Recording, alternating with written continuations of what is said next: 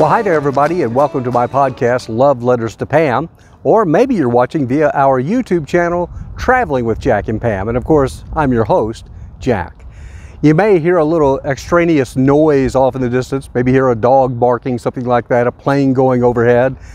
Well, I'm outdoors doing this particular program. Of course, if you're watching on YouTube, you're saying, well, we can see that, but if you're listening on the podcast, maybe not so obvious. And I'm in one of my happy places. One of the happy places that Pam and I shared, that being a golf course. Lots of great memories we had on golf courses, as well as other things like hiking trails, travel in general, boating, fishing, all really good memories. Now, the title of the program today was Always on My Mind. And how many of you remember, I believe it was Willie Nelson that did that song, You're Always on My Mind. And indeed, Pam is always on my mind. And the reason I'm doing this program is because I had a young widower actually write us and say, could you do a program about always thinking about the one you lost? And I think the implication was, is it normal to always be thinking of your loved one? Well, I'm going to tell you, just from personal experience, this will just be me. It may be different for you. But Pam and I were together since high school. Think about that. Over 30 years together. Over 30 years of waking up together, going to sleep together, sharing meals together, doing all those activities I talked about together. So yeah, she's always on my mind. Now, I'm not going to say she's on my mind 24/7, every second, every minute of the day. Now, in the early stages of my grief, yeah, there were days it seemed like I could not escape it. And then there were also those days where I had the not so pleasant memories of her as her little body was giving in to the cancer in her bones, and I was watching her deteriorate right in front of me. And that used to be a heavy set of memories that stayed with me. But over time, those memories faded. And were then taken over by the good memories, the fun memories, all those good times we had, like here on a golf course like this. So yeah, she's still always on my mind. And that's not a bad thing, at least in my opinion. Now, I once did run into a younger widower who'd lost his wife, who said the first thing he did was I took down every picture of her in the house, got rid of everything she had. I wanted no reminders of her. He said it wasn't that I didn't love her, I just didn't want to be reminded that she wasn't here anymore. Well, that might work for one or two of you out there, but I don't think that's the best way to handle it, in my humble opinion. I have pictures of Pam all around the house. I have family pictures of us and our kids. I've got picture books on the coffee table. She's on my screensaver, sitting on our Boston Whaler boat, so when I sign on my computer for work, there she is to greet me. I've got a picture of she and I on a big television poster. It was a promotion that a TV station did with us. We're walking on a trail in Oregon, and it's a promotional piece, and that is framed and on the wall in front of my desk. But you know, I don't get sad when I look at those things. I mean, yeah, I'm sad that she's not here anymore, but those images also make me happy and remind me of how blessed I was.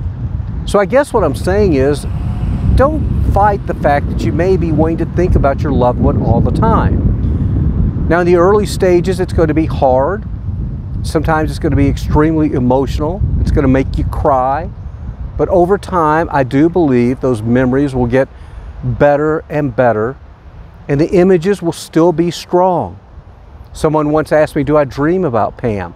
I do from time to time. Not a lot, but I do from time to time, and I cherish when I have those dreams. Have you had any dreams of your loved one? If you haven't, don't give up. It'll happen eventually. For me, it was a while. It didn't happen right off the bat. It's different for everyone, and I know we say that all the time, but grief is different for everyone. Now, we all have some similarities, though, and that's why I do this program, and I hear from a lot of you that go, oh yeah, I've thought that. I've heard that. Yeah, I get what you're saying. And that's where we get comfort in sharing those stories with one another. Now, I've also talked about how grief is always going to be with you, to some degree. And I'm going to tell you an old story, and you've heard it before. For those of you that have heard it, you'll tune out and go, oh boy, he tells this one every time. But it is so applicable to what we're talking about here in terms of memories. It's like the pro football player told me about his knee injury.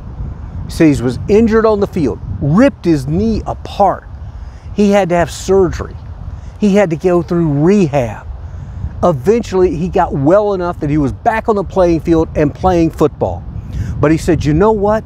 I never forgot the pain of that injury. He said, I never forgot that injury. It was always there, but I got back on the playing field. Point being, we're not going to forget our grief, nor should we forget our grief. That will always be a part of us. But we learn to get back on the playing field of life. That's what we have to do. Now, that's what I'm doing now. I'm in Arizona now. People are going, oh gosh, I can't believe he moved again. Well, yeah, I did. And I've already done a podcast on that. At the moment, I'm probably as happy as I've been since Pam went to heaven. Now again, though, the memories are strong. We spend a lot of time here. A lot of places I go. I see her around the corner. I see us around the corner. I see us walking these fairways. I see us on the hiking trails. But those are good memories. They're really, really good memories. So this was going to be a short message, and I think I have kept it short. Don't fight the memories. Don't fight the tears either. I know, sometimes they'll make you cry, and we've said this too. You'll feel better after you do it, just trust me. And also maybe look at it from the reverse angle. Be thankful that you have good memories. Be thankful for the time you had. Whether or not it was only 6 months or a year, or in my case over 30 years, or in some people's cases they had over 60 years. Wouldn't you rather have had that time and those memories and those images than to have never had them before? I think there's a famous poet or somebody who said, it's better to have loved than to have never loved. And yes, I'm so thankful that I did love, and I had a great love. And I will love her forever and always. I say that all the time. Pam is still my heavenly wife. So take care, everyone. Keep listening to our podcast and keep subscribing to our YouTube channel, Traveling with Jack and Pam. And like I always say, make it a great day. Better yet, make it a better tomorrow. And bye now from what is a beautiful memory for me here on a golf course in Arizona.